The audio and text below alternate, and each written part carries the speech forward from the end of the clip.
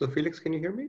Yes, right. So everybody can in principle unmute themselves, but I would ask everybody to mute while the videos are going on, and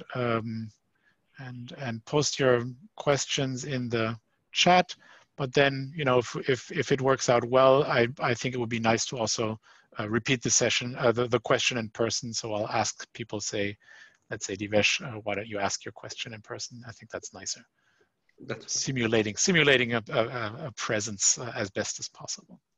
Right, but for the main, while the speakers are talking, I'll mute myself and stop my video. Right. Felix, you're welcome to keep your video as a session chair if you prefer. I don't know what the recommended alternative. I think the recommendation is that I do, but I'll you know, we'll see how it goes. Okay. So I don't know who is in charge, but the session following this one is one session where I'm chairing. I don't know who will be the student host there. Yeah, but so I'll both Fuk and Aparna are present. Those are the two student volunteers. Fuk is at the moment host. So one of the two will pass it over to you, I guess. I guess I'm in a different room, so maybe okay. it's a different. Then it's going to be different. Yeah. All right, I'll mute myself. Okay. Okay. Okay, so everybody. Felix, I'm just backup session chair since you're on already. You know, I assume that I'll have to do nothing. Hello, everyone. Oh, yeah. Hello. Oh, Divesh, I didn't realize you're backup session chair. Okay, even better. Thanks that you're there, but I'm convinced it will work out somehow. Great. Okay, so hello everyone. My name is Felix Naumann. I'm going to be hosting this session here about data cleaning, curation, and analytics. So we have 5 talks lined up. So this is going to be 5 videos, but we also have the authors or presenters present, and we'll do a Q&A after each talk. In general, I would ask you to mute yourselves while the talks are going on, and I will call on you and ask questions in the Zoom chat, and I will call on you to then ask the question in person, you know, by audio or even by video, and then the speaker can respond to those questions. If it doesn't work out technically, I'll just read aloud the questions in the Zoom chat, and then we'll see what goes on. There's also a Slack channel. One of the student volunteers will be monitoring that. I'm trying to avoid monitoring 2 chat channels, so preferably use the Zoom chat, and some of you have already done so. So I think without further ado, we can go to our first speaker, Alex Bugatu. He will be talking about dataset discovery. So this is really a great and important topic. Alex is from the University of Manchester. So it's already the evening where he is. He started 2020 with a successful PhD defense, and he's currently building data discovery and data matching pipelines at Peak AI. And I think this is enough said. Let's have a look at his video, at his talk. And Alex is also present by video, as you can see. So Fuk, do you want to start the video?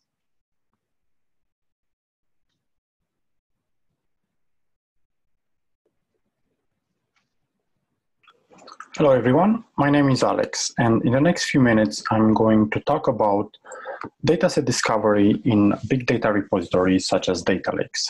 This work is the result of joint research done with Dr. Alvaro Fernandez, Professor Norman Patton, and Dr. Nicholas Constantinou at the University of Manchester in the United Kingdom.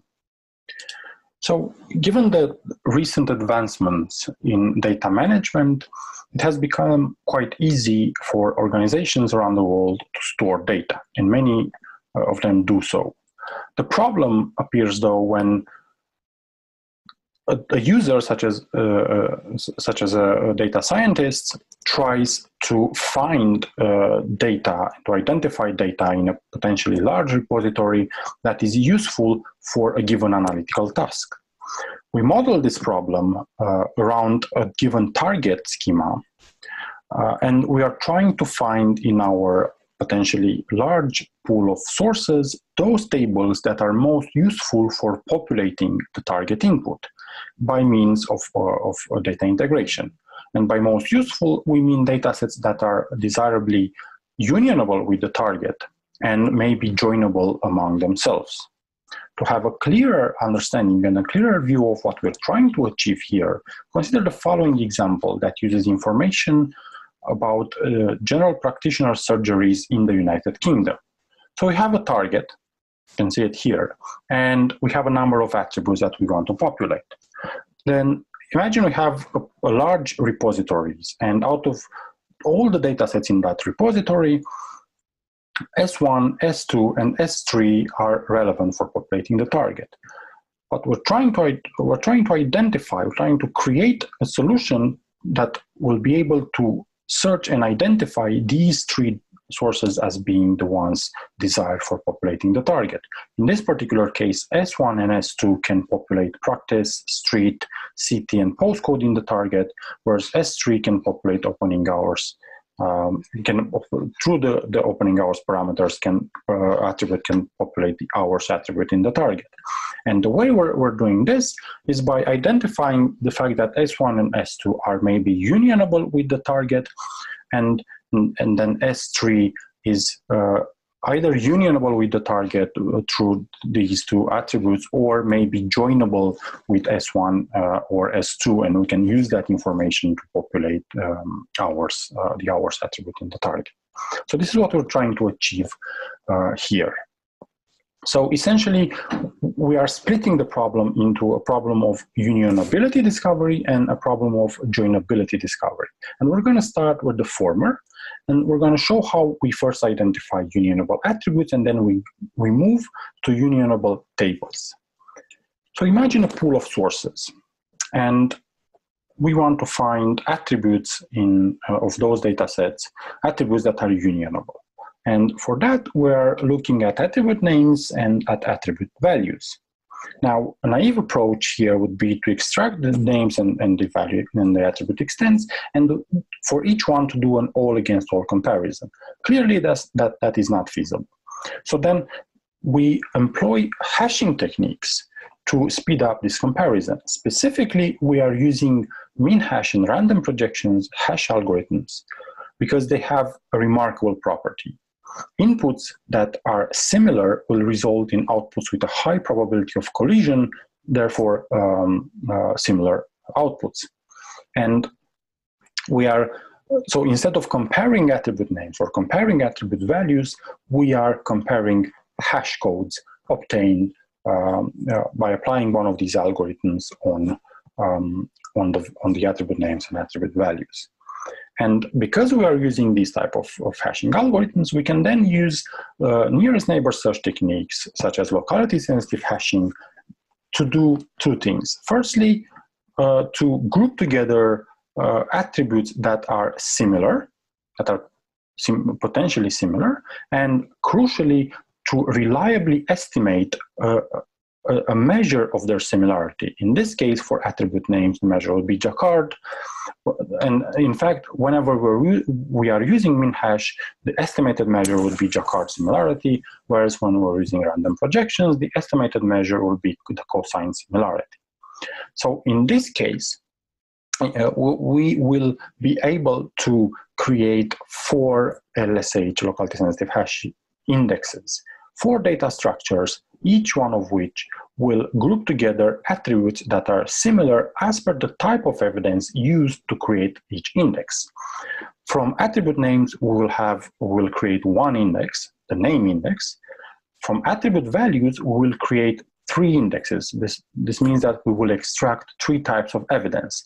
We will use the values themselves, and we will compare the set of values of each attribute.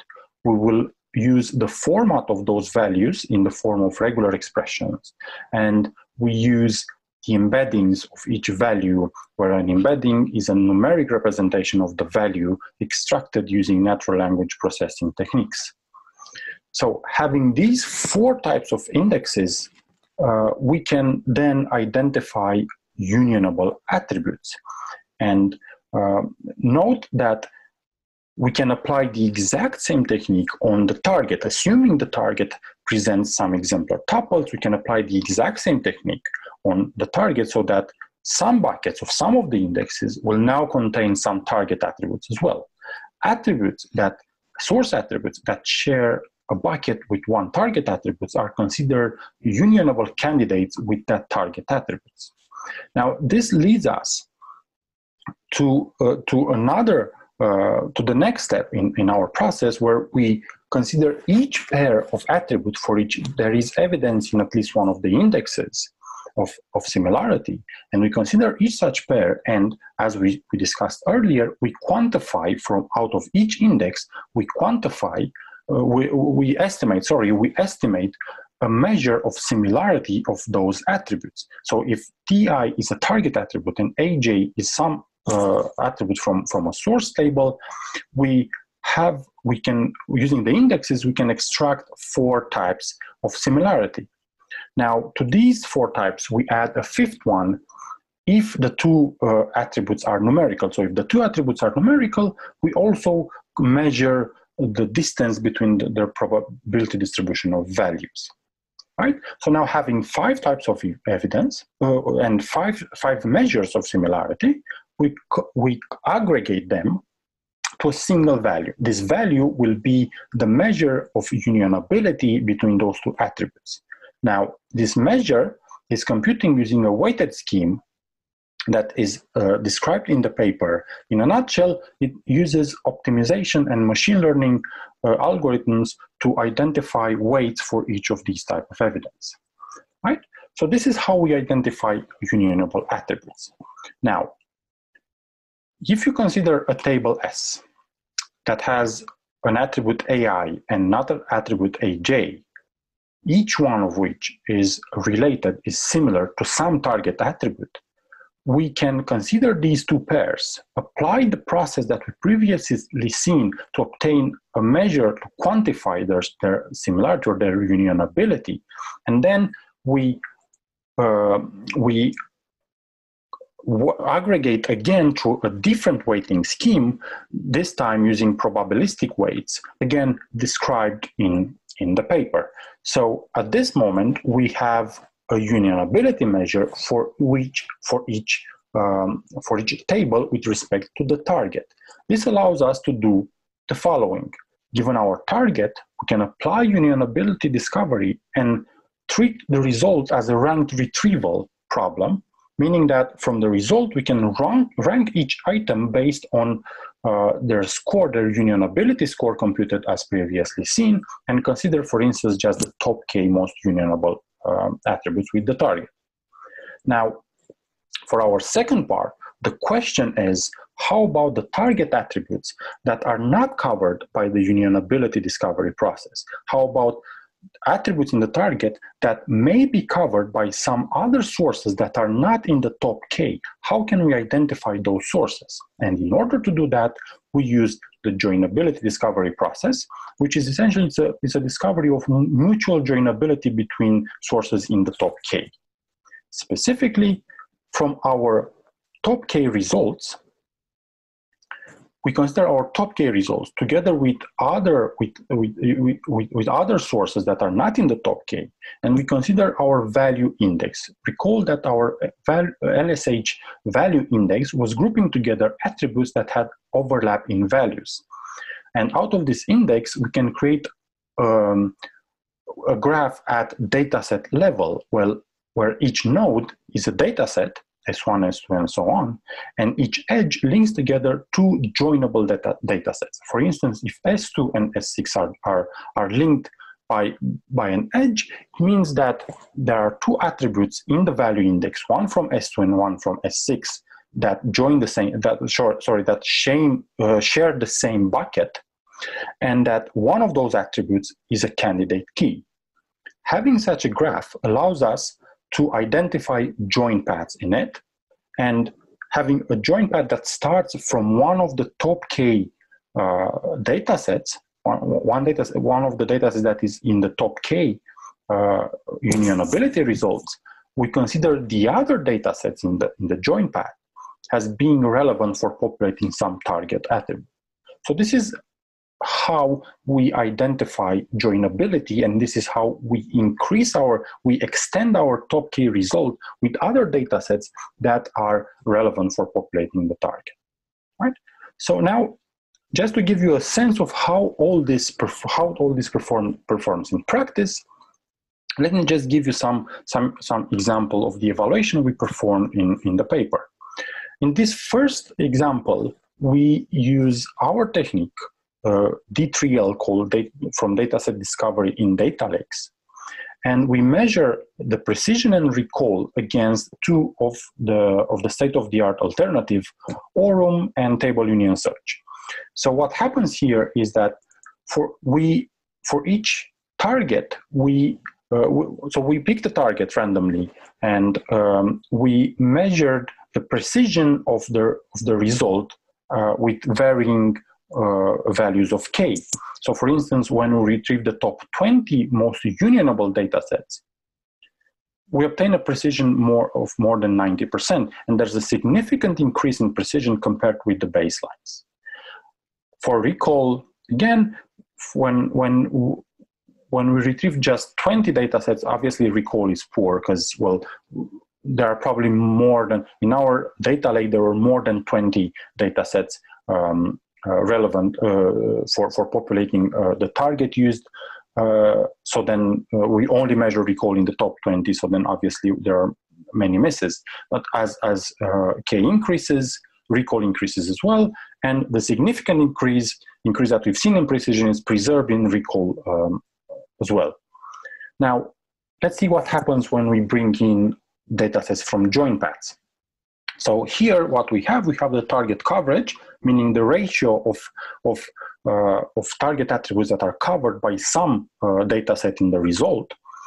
Again, we vary K, and we can see a dramatic increase in coverage. And this tends to be constant because, well, from 20 datasets, or even from 10 or from 10 datasets, we are able to follow the joint graph that we create to identify most of the other datasets that contribute some values or some attributes to the target, right? So, and these top 20 are still in the result when we retrieve 200 and so on. And with respect to attribute precision, which measures how many of those attributes that cover the target are indeed correct, we can see that when we retrieve between 20 and 100 or so, we have good and very good precision. As we retrieve more and more, obviously, attribute precision decreases because we bring in more false positives. So this is just, in a nutshell, how this technique performs in practice and what it can do.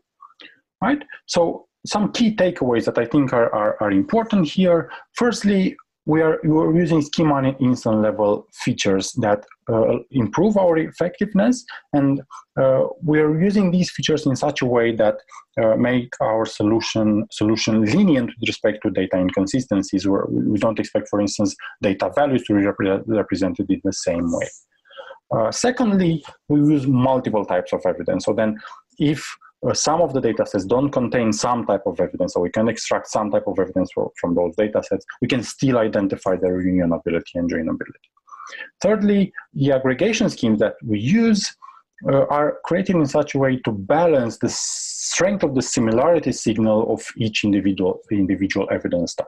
And lastly, we use joint paths that, as we've seen, maximize the target coverage. So this is our proposal for dataset discovery. Any questions you may have based on this presentation, or even based off the paper, if you had a chance to look at it, are welcomed. And thank you very much for listening. Okay, great. Thanks. Thanks, Alex. I guess the applause will have to be virtual. If people like, you can add a reaction by clapping. Yeah, thank you very much. Alex, you should probably unmute yourself. Are there any questions? I think, I haven't seen, okay, I see one from Renee. Renee, why don't you quickly unmute yourself and ask the question? Thanks for the very nice talk, Alex. That was very nice. For joint discovery, it's well known that JCARD is biased to small sets. So using JCARD is likely to hurt recall. And you didn't, in the talk, mention recall on the join path part. Do you have a sense of what the recall is in your approach? So the types of measures that rely on Jacquard similarity, I think all but one, well, no, all but two of them. There's an experiment in the paper where we report precision and recall for each individual type of evidence. And indeed, there are some types of evidence that rely on Jacquard similarity and have worse recall than, for instance, the one that uses embeddings and therefore uses cosine similarity. But it is not clear, I can't give a definitive answer whether or not this is because of the use of Jacquard or because of the type of evidence. So in short, I don't think I have a definitive answer for that. I am aware of that.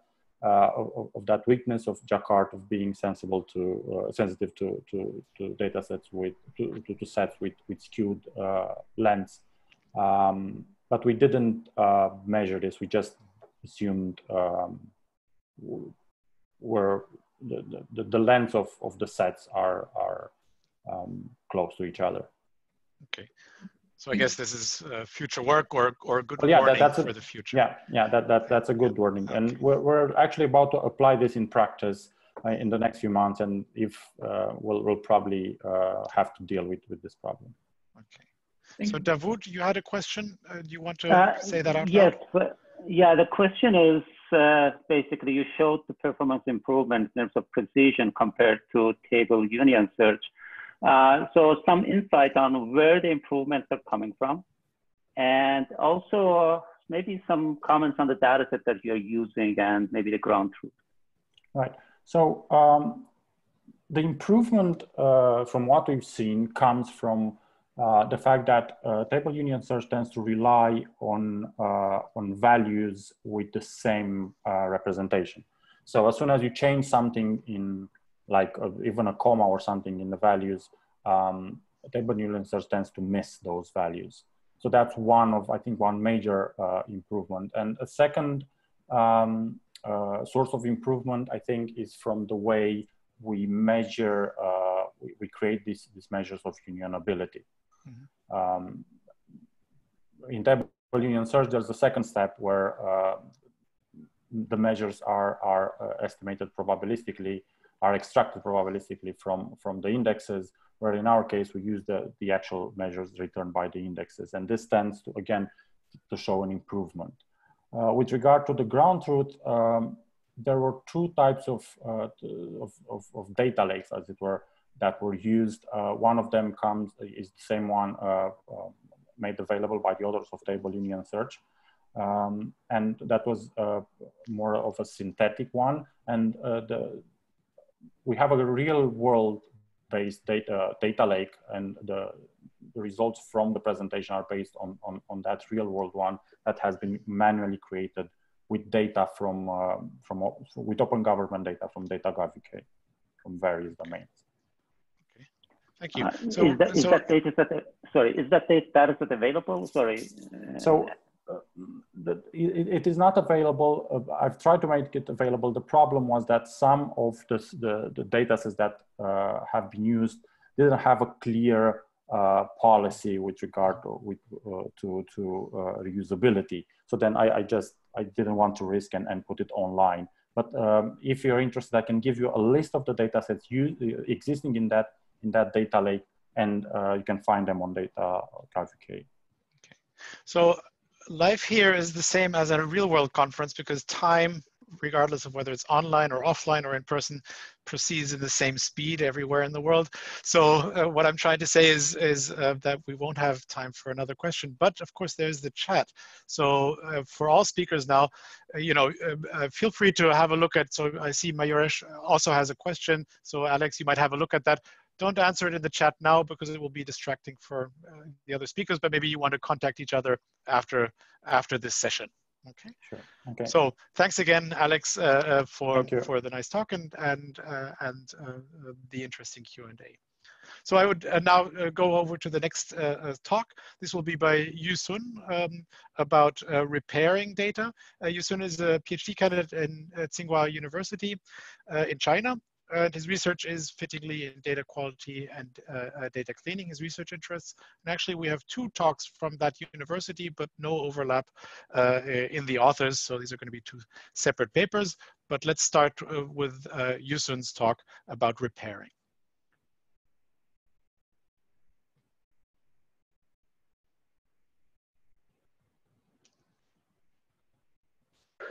Good afternoon. My name is Yu Sun from Tsinghua University, China.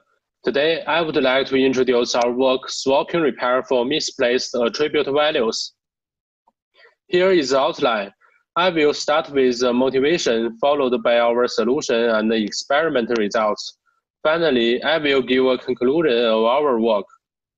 First, let's consider a real turbine scenario. The turbine sensor readings are transmitted to data center without head information. Then the data center will collect this data with predefined head. For example, when turbine transmits a comma-separated record for device 27, this record will be collected by data center using the predefined head. The first value will be collected as device ID, and the others are identified as time, wind speed, and year. Then a tuple for device 27 is collected in the data center. However, owing to the application requirement, turbines and the data collection protocol may upgrade. While the data collection protocol is updated immediately in the turbine device, the modification of schema definition in the data center is delayed, but the sensor readings may be still recorded in the upgrade of turbines. As shown, the turbine still generates a comma-separated record, but with a new protocol, where the third value changes to denote the year attribute, and the fourth one is wind speed value. When data center collects this data with the old protocol, the true value 2017 year is misplaced in the wind speed attribute, and the wind speed value is collected in the year attribute. Then the misplaced values are thus observed in the data center. Misplaced errors may also occur in the NoSQL database application. In NoSQL database, since the key names denoting the same attribute may be different when recorded by different users, it's usually hard to identify which keys indeed denote the same attribute when extracting data from the original white column table. For example, when we hope to know what is the first name and the last name collected in tuple T2 and T3, it cannot automatically answer our query, since T2 and T3 don't use first name and last name as their key to store the data. Therefore, we may use an alignment table to indicate which key names denote the same attribute, and these keys will be recorded in a same column family. For example, since the key name, F name, and family name are similar with first name, these 3 keys may be misaligned in the same column family to denote user's first name. Then the family name Michelle of T3 is misplaced in the first name column as well. Misplaced data are also observed in the medical data. As shown in the example, the code of 41 in the sex of baby column is obviously incorrect as the sex information for patient 20. The reason is that, as shown in the original medical records, the sex information is missing in the fourth record for patient 20. When extracting this record into the table, since the sex column is missing, all the values afterwards are misplaced 1 column to the left. Therefore, the extraction error and shift error occur in the medical data. Similarly, shift error may also occur in the procurement data, where both the values and the fields use comma as their separator.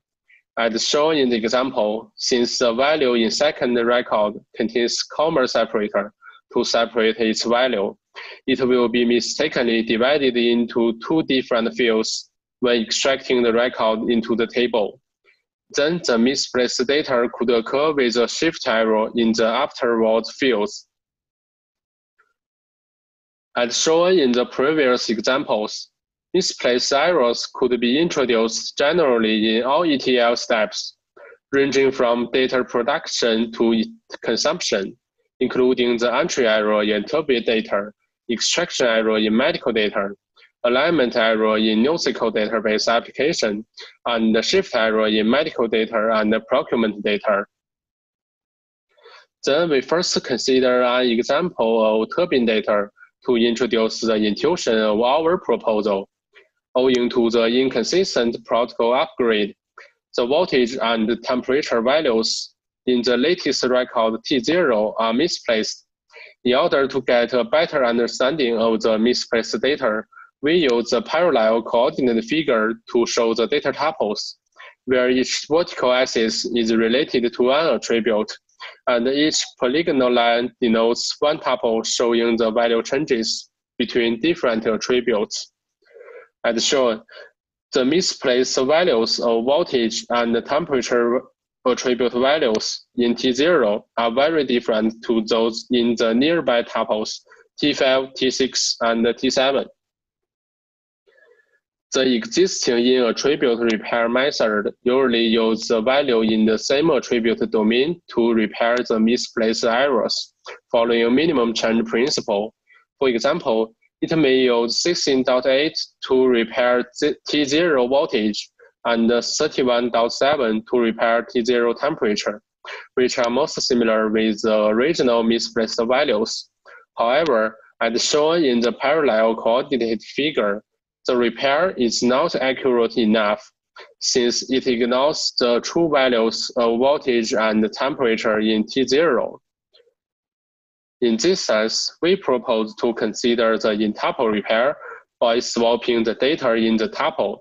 As shown in the parallel coordinate figure again, if we swap the voltage and the temperature values of T0 with true misplacement values, it will account perfectly with other tuples having similar timestamps, for example, T5, T6, and T7.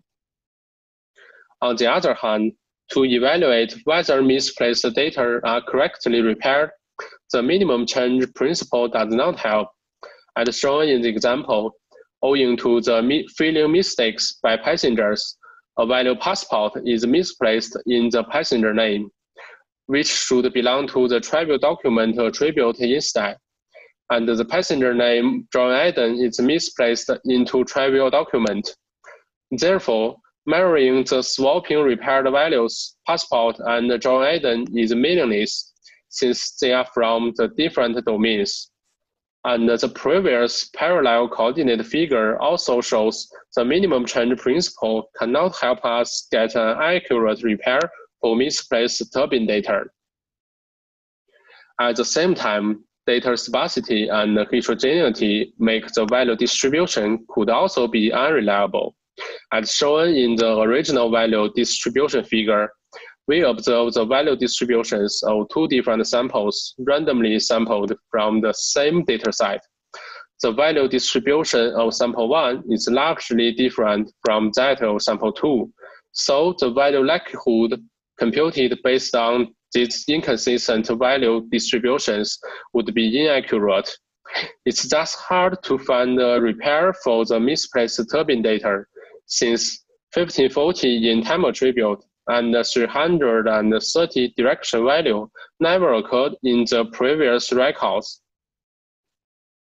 In contrast, when we learn the distribution of distances between a tuple and its neighbors, as shown in the figure, more consistent distance distributions are observed in two different samples.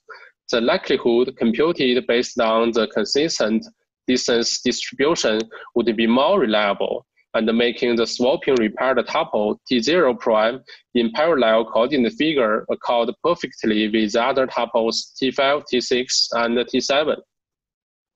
Therefore, we propose to learn the distance likelihood between a tuple and its neighbors by checking whether the tuples has values similar to other tuples in order to be tolerant to data sparsity and heterogeneity. If the tuple becomes similar to some neighbors after swapping certain attribute values, we would assure the misplacement and the repair.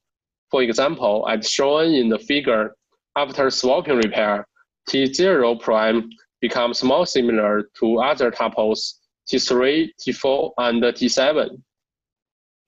We first consider a special case where all tuples are considered as the neighbors of T0. Then the problem can be solved as an assignment problem using Hungarian method with polynomial complexity, where n is tuple size and m is the attribute number. Given the solution with all neighbors, in order to compute the optimal swapping repair with general k neighbors, the most intuitive idea is to consider all the k-tuple subsets as potential k neighbors, and compute the optimal repair over each subset. Finally, return the one with minimum distance cost between them. For example, given a relation instance with 8 tuples, we consider all the possible k-neighbor subsets with 3 tuples, such as the first one subset consisting of T1, T2, and T3 tuples. Until all the possible k-neighbor subsets are considered, we return the one with minimum distance cost between them as the final swapping repair result for T0. However, the complexity is too large, which is exponential with k. We thus design further approximation method by considering a number of fixed neighbor subsets. Intuitively, the k-neighbors of a tuple should be close with each other as well.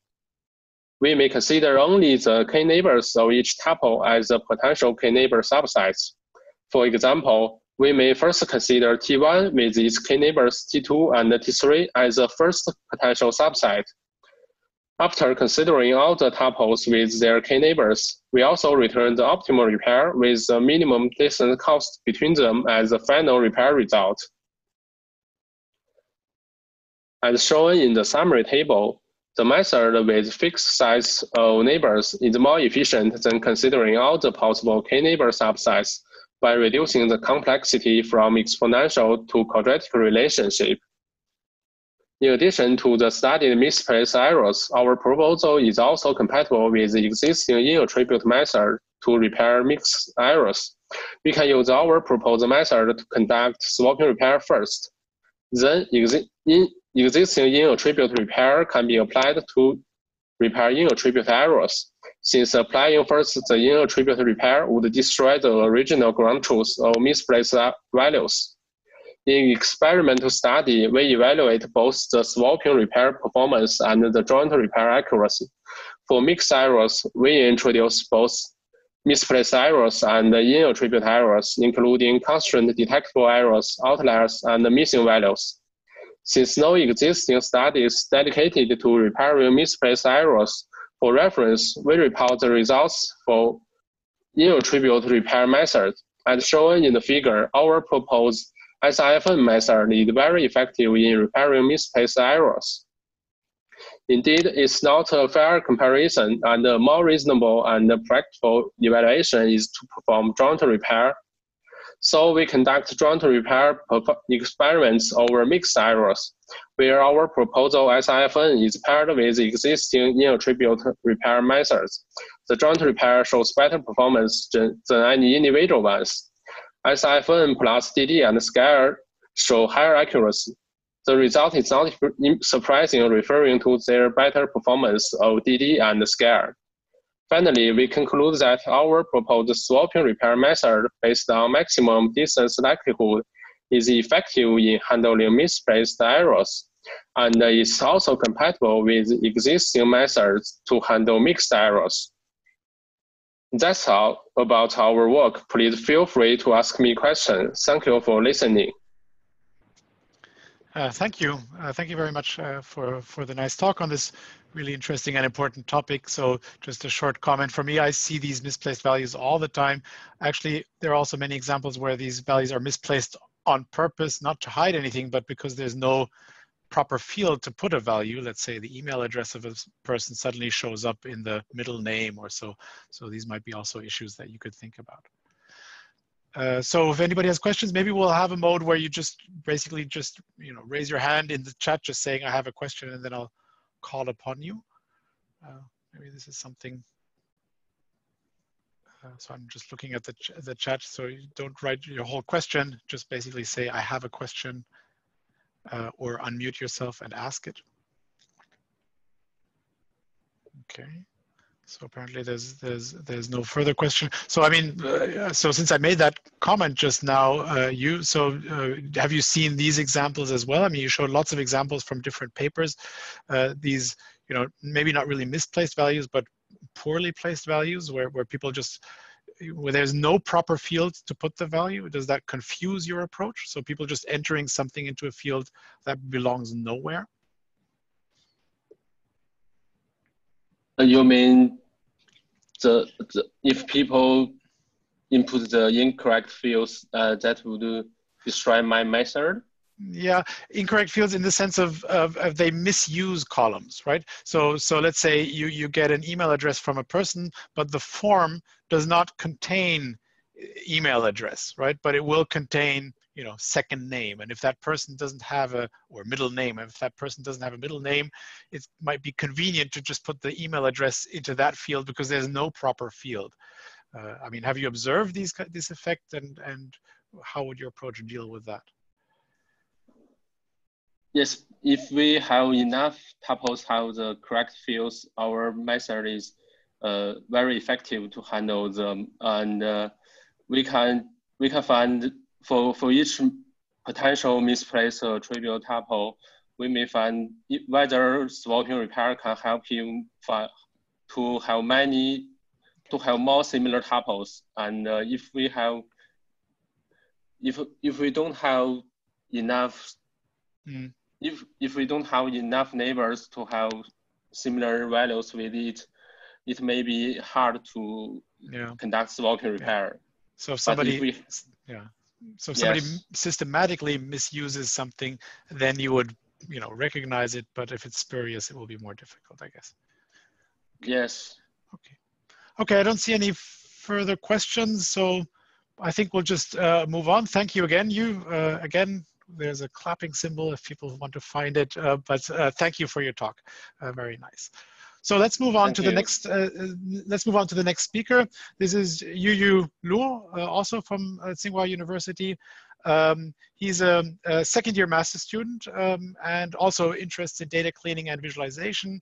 And this is also a collaboration with Nan Tang from Qatar Computing Research Institute. I think Nan is also present here, maybe some other co-authors as well. And when we play the video, I think some of you will recognize the voice. So go ahead and play the video. Hello everyone, we are a database group from Tsinghua University. Today, we will present our work interactive cleaning for progressive visualization through composite questions. Let us start with an overview of the typical data analytics pipeline.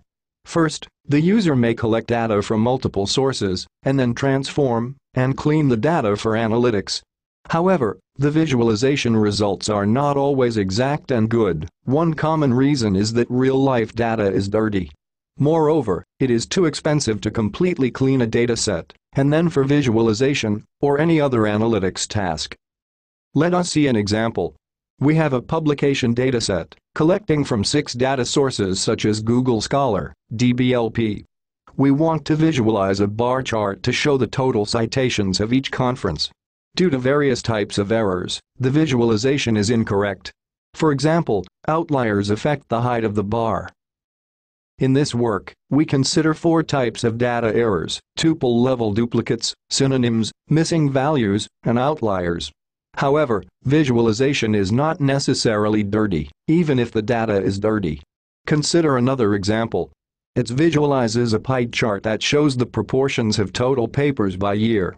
Although data is dirty, The pie chart is not affected by dirty data because the proportion of the number papers by year is the same as ground truth data. The true reason is that the visualization distance is too small. Therefore, we have some observations from examples. First, data cleaning is expensive. Second, some data errors may not significantly affect the visualization result. Therefore, can we just clean visualization-aware data errors to reduce the cleaning costs and speed up the visualization analytics process? We study a new problem that is progressively turning bad visualizations into good ones by interactive data cleaning. Now, we have a dataset with some errors, and we study how to clean visualization-aware errors to progressively improve the quality of visualization. There are 4 main challenges in this work. First, how to quantify the impact of cleaning visualization-aware errors. Second, how to quantify the visualization quality between visualizations before and after the data is cleaned. How to interact with the user to clean the various types of errors, and how to select the most beneficial cleaning questions. For the second challenge, we propose to use distance functions to measure the visualization distance so as to quantify the improvement of visualization quality after a round of cleaning. The distance functions can be earth movers distance, Euclidean distance, and so on. For each type of error, we can use the existing techniques to detect and generate repairing candidates and ask the user to check. For example, for tuple-level duplicates, we employ entity resolution techniques to detect duplicates and use active learning techniques to select questions to interact with the user. We call such questions as single questions. However, it is hard for a user to precisely answer a data cleaning question without enough context. Interactive data cleaning systems typically provide more information to the user beyond only one data error. Moreover, it is also observed that different errors may impact each other. Therefore, we propose to use one graph model to organize different types of errors. Now, we introduce errors and repairs graph, an undirected weighted graph. In the graph, each vertex represents a tuple, each edge with weight denotes that the associating 2 vertices are possible tuple-level duplicates or synonyms. Those vertices in the same color mean that they have the same synonyms. Now, we address the third challenge by using the composite questions graph. A composite questions graph is a connected induced subgraph of an errors and repairs graph. The user can interact with the composite question graph to provide feedback. For example, the user can approve the edge to denote its associated 2 vertices are the same tuple-level entity and synonyms. This is the solution overview of our work. First, the user needs to specify a visualization query on a dataset. The visclean RST needs to run off-the-shelf data cleaning tools to detect different types of errors and generate possible repairs. It then builds an errors and repairs graph to organize the detected data errors and possible repairs. It then selects the most beneficial composite questions graph from the errors and repairs graph based on the benefit model to interact with the user in each iteration. After getting feedback from the user, it will repair data errors and refresh the data visualization. The above steps repeat until the budget is used up. This is the front end of our system. Next, we show a quick overview of our system. After that, we will give more technical details. First, we can upload and select a dataset for visualization. Then we can browse the selected dataset. This is a database papers dataset with 6 attributes, which contains tuple-level duplicates, attribute-level duplicates, missing values. Next, we specify a visualization query to generate a bar chart that shows the top 10 venues ranking by total citations. We can see that the bar chart is incorrect due to various data errors. The visclean system will automatically detect data errors and generate a composite questions graph in the back end. The selected composite questions graph will be shown in the interaction panel.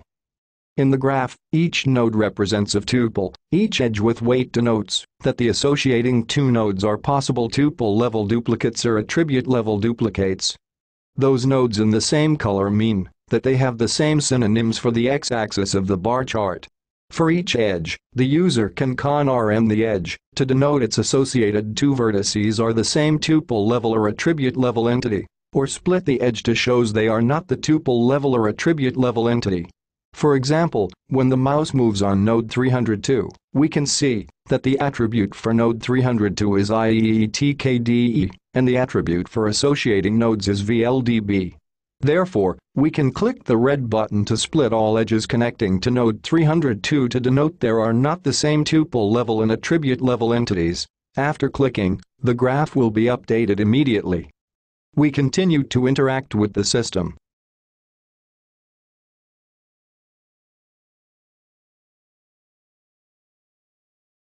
For this subgraph, we can see the attribute of the blue node is sigmod, while the attribute of its associating nodes is VLDD.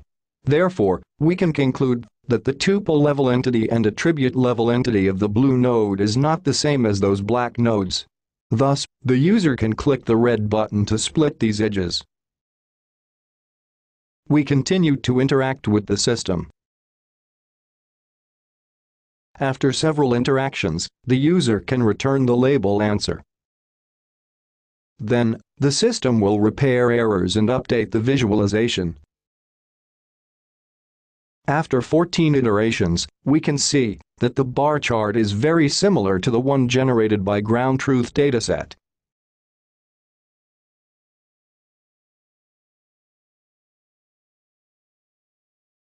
Then, the user can save the cleaned version of the visualizations and dataset.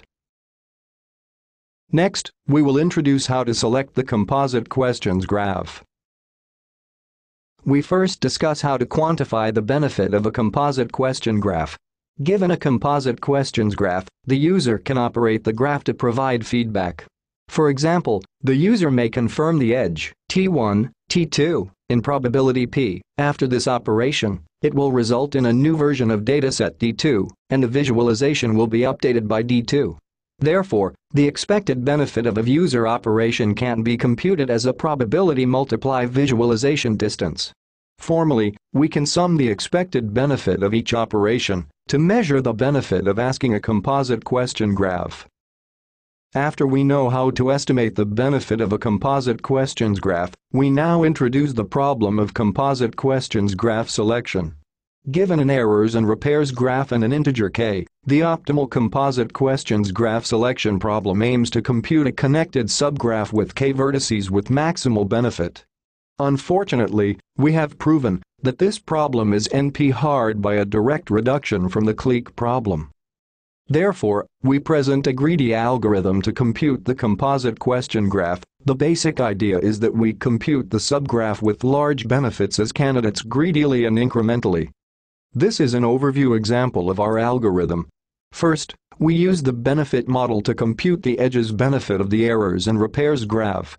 We assume the size of the composite questions graph is 4. Since we want to incorporate edges with large benefits into composite questions graph, we sort edges based on the benefit in descending order and iterate on each of them. In the first iteration, we select edge B since it has the maximal benefit. In the fifth iteration, we select edge A and add its two vertices into the vertices collection. Now, the size of the vertices collection is equal to 4, hence, we construct a subgraph G1 and compute its benefit. After iterating all edges, we construct two subgraphs, and we select the subgraph with maximum benefit as the output. We used 3 datasets for the experiment and conducted 18 visualization tasks on those datasets. We tested 5 algorithms for question selection problem, 2 of them are our proposed algorithms. We concisely show an end-to-end evaluation of our system in this presentation. We used the Earth mover's distance as a metric for evaluation. The EMD can quantify the visualization distance between current visualization and the ground truth visualization. The smaller the EMD is, the better the visualization quality is. As shown in the figures, we can see that the EMD for all visualization tasks decreases in the interactive cleaning process. Let's show more details using the first visualization task. The visualization task Q1 visualizes the top 10 venue ranking by total citations. The initial visualization is very dirty due to various types of errors.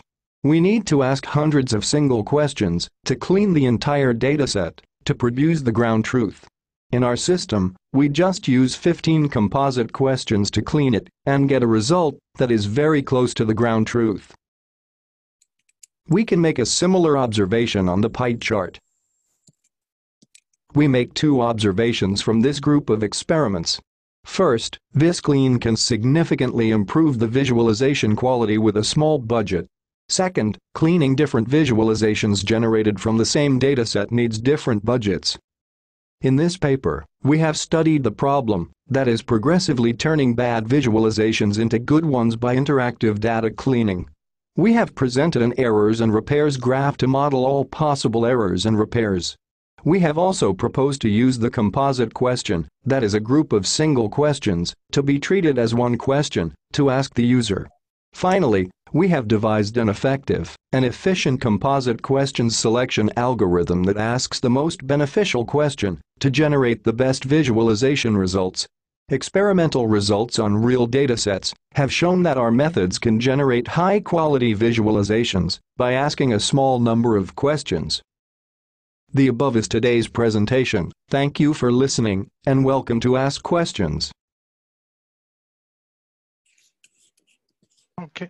Okay, thank you, you for this interesting topic, progressive visualization.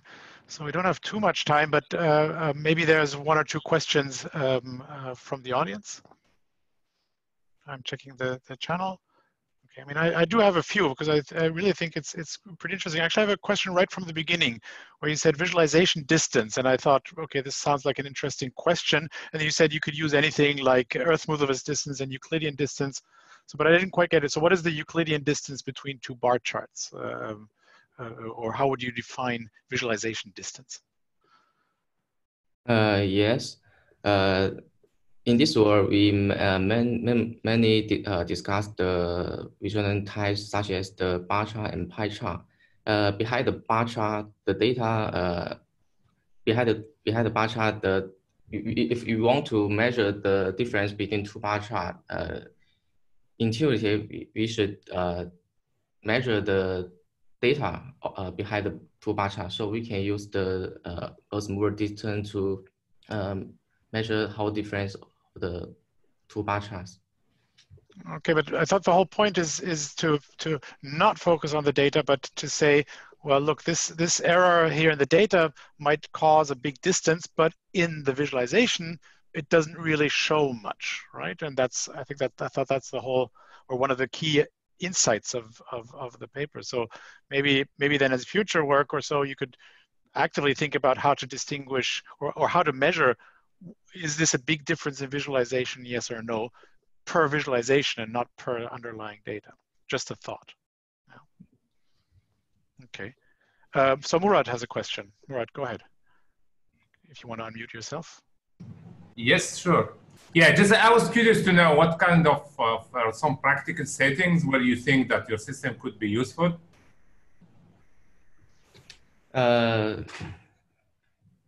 You mean some practical settings? How I would use this thing in practice? Yes, currently in this work we use the budget to quantify the interaction between the users. Okay, so Murat, maybe you want to take that offline and get a longer answer. I see you have in the background a clock to show us what time you have locally. That's nice. So it's 3:01 apparently. Anyway, I think we need to move on because the video lasted quite long in my view. So thank you very much for the nice talk, and I think it was also interesting for everybody to see how you use the text-to-speech to make a nice talk. So let's move on. Our next speaker is Paolo Papotti, who I've also seen here. So he will give a talk about user-driven error detection, and we'll have a look at the video, and then he's available for a Q&A. So Paolo is from Italy, did his PhD in the University of Roma Tre, and now is in the data science department at Eurocom as a professor, Before that, he was with the QCRI group also for quite a while. And so there's a connection to the previous talk here in this sense. So take it away, the video, please. Hello, my name is Paolo Papotti. I'm an assistant professor at Eurocom in France, and this is joint work with my former PhD student, Kim Lee, who is now in Vietnam. And our work is on the user-driven error detection for time series with events. And time series are very important in many application domains. And in this example, we are showing at the top one plot where we are plotting values for a sensor in a real tank where there is a liquid that is monitored. And we can see that over time there are some spikes in the values. Some of them are anomalies from 1 to 4, and number 5 is instead a change point. It means that there has been an event from the outside that has changed the status of the system, but it is not an anomaly. Now, detecting these anomalies is very important in many applications, and fraud detection, for example, for time series with financial data. And the challenges that we see here apply also in other applications. And the challenge is indeed the fact that we have different points that we should recognize with different labels. As we can see from the second and the third plot, those are systems that are for outlier detection. And we see that the anomalies that they identify, in some cases, like in the second plot, are correct but incomplete, while in the third plot with the KNN approach, they can detect more, but they are making also many mistakes and they're still missing some of the anomalies. While at the bottom in the plot with the blue and the yellow lines, we see our system is able to detect both anomalies and change points as different signals. So I'm going to tell you today some of the ideas that we used in order to make this possible. So first of all, why this is challenging? Well, we have to distinguish anomaly and events. They share some of the properties, so it's not obvious to recognize them. Second, the dataset are very heterogeneous, very different in the shapes of this time series. And the algorithms, most of the algorithms, they require users to set up some dataset-specific parameters. So this is something that requires domain expertise and to be familiar with the methods at hand. And finally, in general, there are some supervised solutions that are based on labeled data, but this labeled data does not exist in some cases, so we need to create it, and this is quite an expensive effort in order to annotate these anomalous points. So our solution builds on two main ideas that address these 3 points, these 3 challenges. The first one is that we introduce a novel concept of neighborhood that is effective in characterizing anomalies and change points in time series. We call it inverse nearest neighbor, INN, and this is different from the traditional KNN because it exploits the symmetry and asymmetry in the top K distance for a given point. So we will see in a few minutes how we identify that the INN of the point denoted with the star here, it's the blue cloud, while the KNN will be something different. And what is especially important for this INN is that it is something that it's not specific to a given parameter, but it's something that depends on the shape of the data. So we don't have to define a parameter such as K for KNN. And the second idea is to involve the user directly in the process of labeling the data.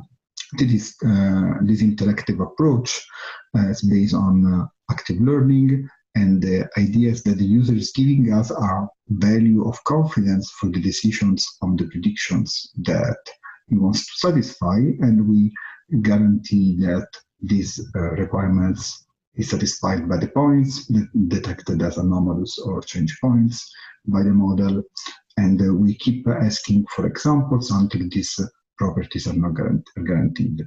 So we're going to look in more details at this plot, at this table later, but we can see that we have multiple data sets. And what is important here is that we have a method that is without active learning, with active learning, and with a reasonably small number of questions to the user, we can almost double the quality of the detection. So how do we do this? Before getting into the details, a little bit of background. A time series for us is a set of data points indexed in time and collected in equally spaced points in time. We use the Euclidean distance between two data points, so the straight line distance computed as the square root of the differences between point coordinates. And given that we have different values in different settings, we rescaled data distributions, so the overall mean and standard deviation are 0 and 1, so we do this standardization. And finally, we distinguish anomalies, which are values significantly different from the remaining data. They can be individual or collective, and change points, which are points where the statistical properties of a sequence of observation change. So given these definitions, we can say that with the user give us confidence of the detection and the time series. We are in our problem, we are going to detect any anomaly, single or collective, A, and any change point C with a confidence above the user-defined confidence Q, while minimizing the number of label requests to the user. So our goal is to compute indeed the red, the orange and blue lines at the bottom of this plot with the distinction between change points and anomalies, while minimizing the number of times we ask the user to label points. So the basic idea is to use this INN. So the intuition of the INN can be explained very simply by looking at the greedy algorithm we use to create them. We define this as minimal, inverse, nearest neighbor. What's happening is that for the point hand, for example, the red star here in the middle, what we do is that we start from the top one, nearest neighbor, and we check that that point is also having the start point as a top one nearest neighbor. If it is the case, then they are in the INN. And we do the same for the second point in the top 2, top 3, top 4, top 5, and so on. And we always check the symmetry, that the same point is also in the containing the examining point in the top neighbors. If this is true, they form together a minimal INN, and we stop where there are no more neighbors that are in the INN condition. So for example, where this point is going to reach this point here at the bottom, possibly this is number 10, but if you look at the top 10 for the point here at the bottom, this guy is not there because there is someone closer around here, for example. Okay, so this is the nice idea that we use. It is useful to characterize change points and anomalies, and it does not depend on a certain parameter k that can be difficult to set and misleading in some cases, as we will see. Once we have this INN, we can define some scores that we're going to use for our model later as features. So we have the magnitude score, which is a global property of the INN, comparing its size against the global dataset size. If the size is less than 5%, it's possible that it's an anomaly. If it's greater than that, it's more difficult. Correlation score represent our regularities and INN pattern over the entire dataset. If it is rare, it's more likely to be a normal, so it is modeling the periodic patterns. And the variance represent the local impact in terms of standard deviation. If an INN is removed from the data, closest to 0 is likely to be normal.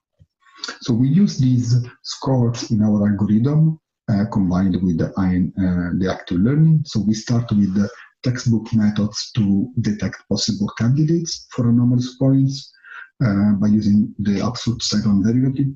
Once we have all these candidates, we compute for each of them a score based on the magnitude, correlation, and variance that we just saw for each candidate point. And then we use a classifier that divides the points into change, anomaly, and normal ones with a given an output confidence weight. So it is very important because we're using random forest here as the classifier.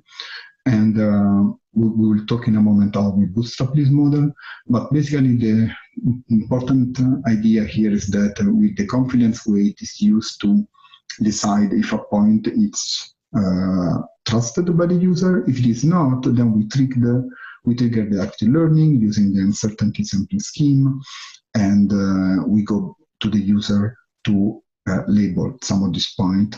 We take the input of the user and we go back to tree. We rerun the classifier until we converge on points that are all trusted. That means above, with a confidence weight above the threshold given by the user. In terms of bootstrapping on the random forest, we use some decision routes, and the parameters for these routes are derived by unsupervised clustering of the points in the space of the scores. So for example, here we have 2 dimensions, and we see that the magnitude score and the variance score on the x-axis, and we see that the different points, they have different places in the space. So we are able to cluster them and derive the parameters that are going to be useful for our decision rules in order to take the decision and label for the training of the model. We tested this method on 4 different datasets. 3 of them are real datasets. We created the first one from sensors from a partner. We have 3,000 records where we label both anomalies and change points. Then we have 2 larger datasets where they have only anomalies. And then we created a synthetic one in order to play with the combination of anomalies and change points based on the real data from the sensors that we knew. So this is one example of the shape of the data. You see that we have single anomalies, collecting anomalies, and change points in the synthetic one. In the first experiment, we report on the quality of our method. So we have the 4 datasets. The simplest is the IoT one. The most complex is the synthetic at the top. You see that we have some okay results compared to the other baselines in terms of unsupervised solution, but the results get much better with very few annotations from the user. So here 4 points, 5.3, 5, and more points for the most challenging dataset. And we can get up to 100%, 80% in detection of anomalies and change points. Those are results where we were using the user confidence in 0.8. We report in the paper about the trade-off for using higher values for the user confidence. We compare against baselines. We have 7 baselines for unsupervised methods and 8 baselines for supervised ones. Our method is the best one for unsupervised, and for supervised is comparable only to one method for which we didn't have the code. So we compare against the results they report in their paper. You see that we have comparable results, but we have many less annotations. Here the model will train with 70% of the data, while here we're using the few labels that I showed in the previous table. And we did more experiments also against baselines for change point detection, combination of change point detection and anomaly detection, and also we report on the execution time. We see that our method is here at the bottom. I don't have time to get into this in this presentation. You can find all the details in the paper. I just want to mention that we have here also an optimized naive version of our method. You see that it's much slower, so we were able to find some interesting optimization techniques based on pruning and binary search in order to make our method as fast as the fastest commercial method out there. And I would like to conclude by mentioning that we also paired our method with a data repairing algorithm that is from Sigma 2015. And here we're reporting the different results in terms of root mean square error in the cleaning process. So this is a comparison between the output of our repair algorithm and the gold instance. And we can see that by selecting the points with our method, compared to without our method, the difference in the mean square error, it's quite big. So the quality of the instance that we repair, it's up to 10 times better, depending on the different datasets, of course. Those are the datasets from our synthetic generator. So to conclude, I introduce our approach to error detection for time series with events in user. And in the next steps, we would like to extend this to do data repairing with INN. Thank you. Great, thank you very much. Thanks, Paolo. Yeah, really interesting topic and really good talk. So any questions from the audience? We have 48 people in the audience. I'm sure there will be one or two questions. Yes, there's a question. This is Hamid. Go ahead. Hi, Felix. Hi, Hamid. So do you guys handle really the anomalies which are across different time series? That is, anomalies that are detectable when you compare two different time series and you notice that they're not correlated or coordinated.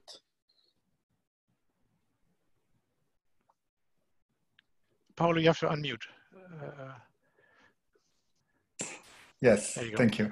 Hamid, thank you for the question. So your question is if we have observed, if we have tried to identify anomalies by, instead of looking at one single time series, if we have looked at the opportunity coming from looking at different time series that are related somehow?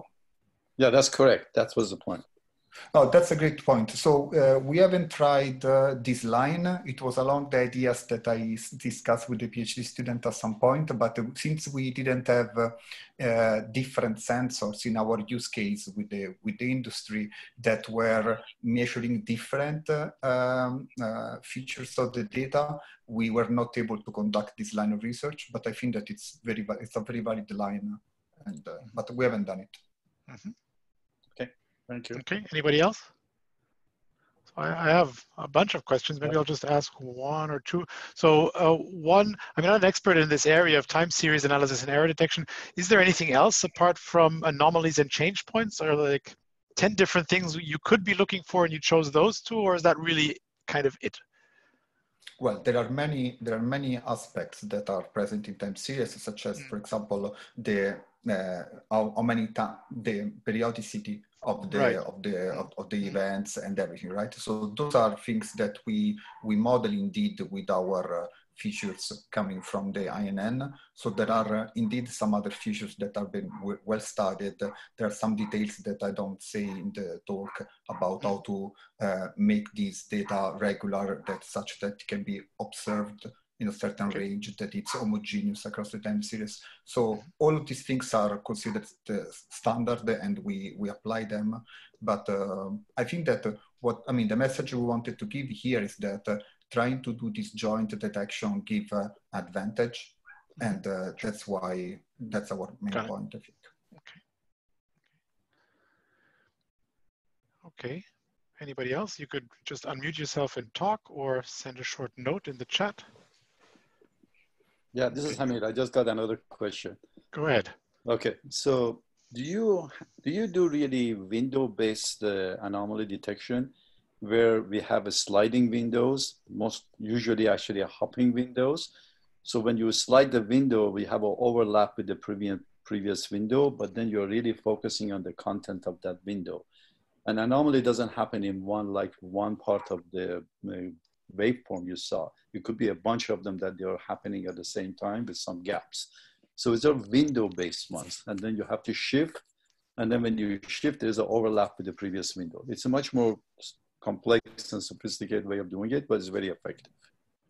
I'm sorry to disappoint you, but again, this is something that we haven't done. I think that the reason is that perhaps we have been looking at data sets with not very, but 1% to few points % of anomalies. I think that your suggestion may be very, very applicable in data sets with a higher rate, perhaps, of anomalies, because in our case, we were looking at the entire time series as it was available. And actually, this looking at the global time series, it's very important for some of our measures. And I haven't looked at this window analysis. Okay, thank you. Thanks, Paulo. So I think we should move on, to be honest. So Paulo is available. You can also use the private chat to contact Paulo or find his email address anyway. So thanks again, Paulo. And let's, yes, great. Let's move to the last talk of the session. This is going to be given by Hanbing Zhang about agile analytics. And I think we'll have a look at the video first, and then Hanbing, I see he's there, so he's available for Q&A later on. I'm sorry we are running a few minutes late, but there's no buffet that people will grab all the food away from you, so it's just your home. So I think we're fine. Sorry again for the slightly longer session. So let's play the video. Hello everyone, I'm going to give a talk about sample maintenance in Agile Analytics. I will introduce our works from the following sections.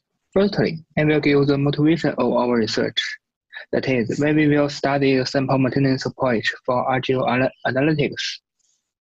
Secondly, I will define the sample maintenance problem and introduce our methods. Finally, I will show our experiments and conclude our work. So let's begin with my talk. In the era of big data, the dataset is very large and it makes query is more than before. This is an example of the query of a single query on the large dataset. In order to get the exact query result, the query is more than 200 seconds for the 2.5 terabase dataset and 3000 seconds for the 7.5 terabase dataset. To meet the requirement of template analytics, approximate query processing is a candidate technique that can significantly reduce query latency. AQP is a sample-based approach. It generates many samples on the underlying dataset. The user's query is executed on these samples, and then return an approximate query result. Users can set the error bound and the confidence level in their AQP queries to make the query accuracy meet their requirements. So, in BlinkDB, a sample-based engine, the query length is less than 10 seconds for the two datasets, and the error is very little. Since AQP is a sample-based approach, the pre-computed sample should be updated with the data update. Otherwise, the query accuracy will be degenerated by the unchanged sample. For example, we want to get the total page view count of the wiki pages that belong to the project KK from wiki page view statistics dataset. To evaluate the query accuracy, we use the relative error as the evaluation metric. We can see that with the data updated, the unchanged sample will significantly increase the relative error. It makes the accuracy of a premise query result cannot meet the user's requirement, so the user's decision may not be correct. In this paper, we study how to maintain the samples of AQP system in the mode of data batch update. As the figure shown, with the new batch date BT+1 added in the base date DT at time T+1, the base date is changed to DT+1 at. Correspondingly, the sample needs to be updated from ST to ST+1 to guarantee the query accuracy. A natural sample update strategy is to contract a new sample ST+1 from scratch to replace the previous sample ST called resampling. But the cost of resampling is expensive when the size of base data is very large. It will cost tens of minutes to several hours or even more. Too many expensive resampling operations will reduce the agility of the system, so we need a method to reduce the cost of sample update. We found that it would be unnecessary for us to resample from scratch if the underlying date has not changed dramatically after including a new batch. In such a situation, we may update the sample incrementally without changing the sample size instead of resampling to significantly reduce the sample update cost while guaranteeing the query accuracy. Certainly, resampling is eventually unavoidable when the new batch date dramatically changes the underlying data distribution, so large sample is required. For example, on the centralized base date, we can use a small sample to guarantee the query accuracy. But when the new batch is in the base state, the updated dataset is scattered. To guarantee the query accuracy as before, we need a large sample. Therefore, we define the problem in this paper and how to choose between the resampling strategy and the incremental update strategy to minimize the sample update cost while guaranteeing the query accuracy. We proposed an adaptive sample update approach, ASU, which is based on central limit theorem and closed-form estimation. According to the estimation formula, ASU evaluates the changes of this distribution to decide whether resampling is indeed needed when a new batch arrives.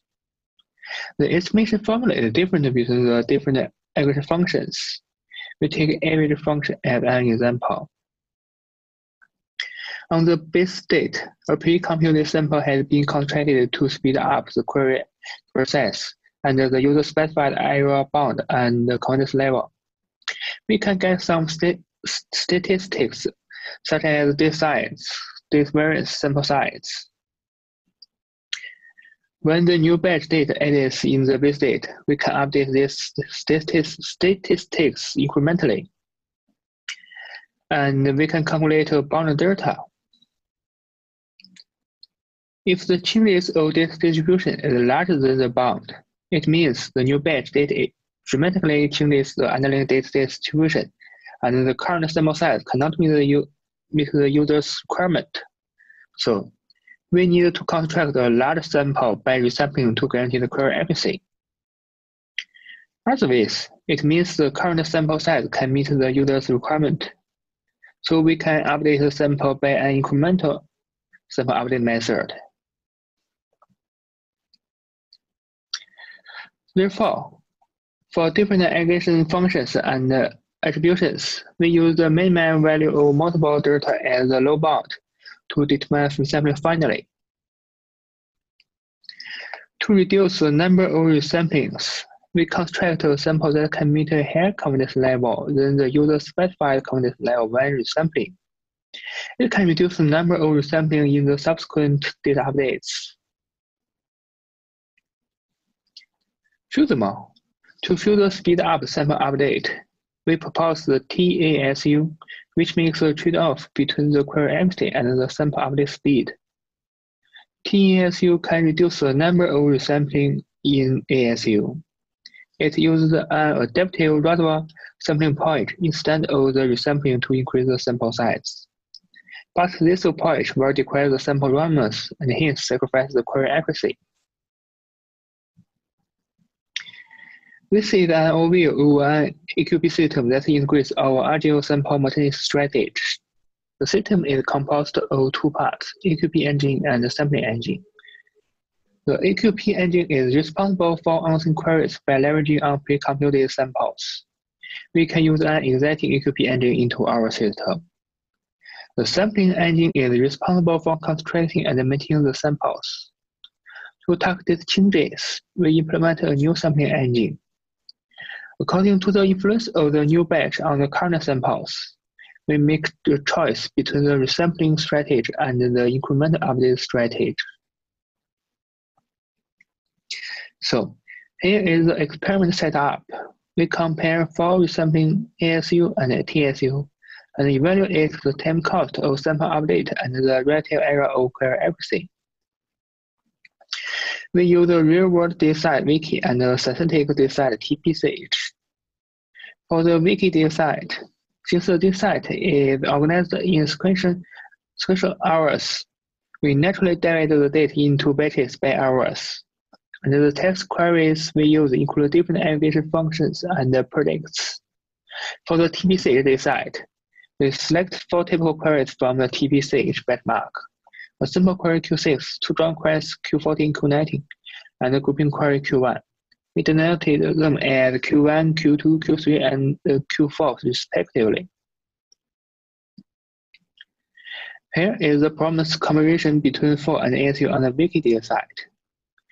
For both the uniform sample and the stratified sample, ASU just performs resampling twice to guarantee query accuracy, since a significant change of the distribution happens only after these batches. For the fault-test queries, ASU basically achieves the same query accuracy as 4 does. For Q3, the relative error of ASU is a little bit higher than that of 4, because some of the tuples in the result of Q3 are replaced by new tuples. Even so, the relative error is still within the user-specified error bound. Here is the performance comparison between 4 and ASU on the TPC dataset. For both the uniform sample and the stratified sample, ASU has only one resampling on the first update point because the distribution of the TPC dataset is uniform and it rarely changes. For the fault-test queries, ASU achieves almost the same query accuracy as 4 does. For Q3, the average relative error of ASU is smaller than that of 4 due to the sample randomness. Here, we show the effect of base data size on the performance. The experiment is performed on the wiki data site. The base data size we choose varies from 24 hours, 48 hours, 96 hours, and 168 hours. The average time cost of 4 increases significantly as the base data size increases, since the resampling needs to scan the entire data site. We also find that the base data size has a limited effect on the time cost of ASU because it can reduce the unnecessary sampling operations and update the sample incrementally. To evaluate the query accuracy, we take Q1 as an example. As shown in the figure, ASU achieves almost the same relative error as 4 on the different base data size. Here, we show the effect of bad data size on the performance. The experiment is also performed on the wiki data site. The batch data size we choose varies from 1 hour, 6 hours, 12 hours, and 24 hours. For the average time cost of sample update, both 4 and ASU will be affected by the batch data size. However, the effect of batch data size on ASU is much less than that on 4. For the query accuracy, ASU achieves almost the same relative error as 4 on the different batch data sites. Here, we compare the performance between ASU and the TSU on the wiki data site. For TSU, resampling just occurs only once. The other resampling operations are replaced by the adaptive reservoir sampling points. For the other update points, such as point 3, point 8, point 9, the time cost of TSU is less than that of ASU because the sample size of TSU is smaller than that of ASU. For the query accuracy, due to the degeneration of randomness, the relative error of the faulted queries in TSU has a little increment. The relative error of Q2 in TSU does not increase because all tuples counting triple W have been injected into the stratified sample. It is a rare subpopulation. Consequently, the result of Q2 will not be affected by the randomness of sampling. The increased relative error of Q1 and Q4 is larger than that of Q3 because the small subset is more susceptible to the reduction of randomness than the large subset.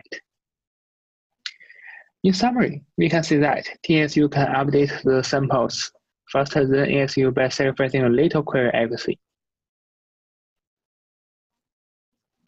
So, in this paper, we propose 2 adaptive sample update approaches, ASU and TSU, according to the influence of the new batch on the current samples. They make a choice between the resampling strategy and the incremental update strategy to reduce the overall sample maintenance cost. And they are faster than the 4 resampling strategy in sample update speed, while achieving almost the same query accuracy as 4 resampling does. In future work, we focus on eliminating the expensive resampling. We may try a predictive resampling method that makes use of a prediction of data distribution changes to prepare for sample size increases. That's all. Thank you. So thank you, Hanbing. I should mention that Hanbing is a PhD student at Fudan University, and he's working in the area of database systems, but also recommender systems. So are there any questions for Hanbing? Okay, yes. Liu, why don't you unmute yourself and ask the question? Thanks for the speakers. I have a question. As we know, the online aggregation is also a sample-based approach, such as the tester. And you will sample the data set when the user query input. So does your approach have this kind of work? Okay. Can you listen? Yes, we can hear you. This is a good question. For the online aggregations, they don't need to construct many different samples in the processing, but we will storage some samples when executing the user's queries, such as the tester. Since these samples can help them execute the users more efficiently. So in these approaches, they also need to maintain samples when the data are updated, and our approaches can help them. Okay. So I hope this answers the question. So Joe Zhang, you also had a question? Oh, thanks for your work. And I have a question. Why the sample size of TSU is smaller than that of ASU? Okay. The sample size of TSU is smaller than that of ASU because the resampling in ASU will make the sample meet a higher confidence level than the user-specified confidence level. But the adaptive readable sampling approach in TSU will make the sample meet the user-specified confidence level. So the sample constructed by the resampling will be larger than that constructed by the adaptive readable sampling approach. So the size of TSU is smaller than that of ASU. Okay. Any final questions? Okay, so that's not the case. So what I'm going to do is I'm going to unmute everybody so we can give a round of applause to all 5 speakers for this session. Okay. Oh, thank you. Okay, we'll try to do our best here, right? So thank you all for attending this session. This was the session about data curation, data cleaning, and analytics. And if you stick around, you'll listen to some talks about spatial and temporal data. And otherwise, we'll see each other around at the conference. Thanks for coming to this session.